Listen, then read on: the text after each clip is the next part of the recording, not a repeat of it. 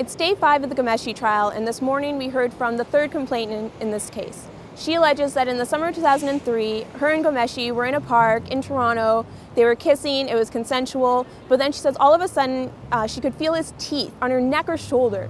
And she says that he placed his hands on her neck and she kind of lost her breath. And then she says when she tried to leave, he put his hand over her mouth, which she described as smothering. So she said she left the park, but now we have learned that they saw each other after the fact. So she gave a new testimony to the police, similar to some of the issues with the previous witnesses. She has given a new statement, adding some instances of what they call post-assault contact. So she says that after she saw him in the park, she was still unsure about him. So she described it as like a Jekyll and Hyde kind of thing. There was this really nice, charming Ghomeshi, and then there was this Ghomeshi who switched, who did this alleged assault to her.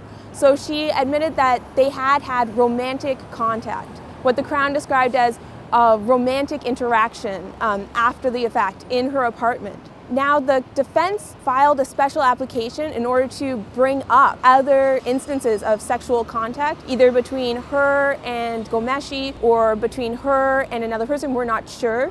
Usually in a sexual assault trial, you are not allowed to bring up a witness's sexual history. That should not be relevant to whether or not the alleged assault took place.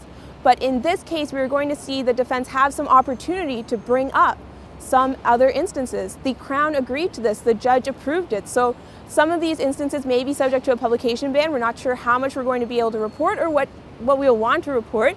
But that's a tactic the defense is going to use, is some other parts of her sexual history that they think are relevant to this case.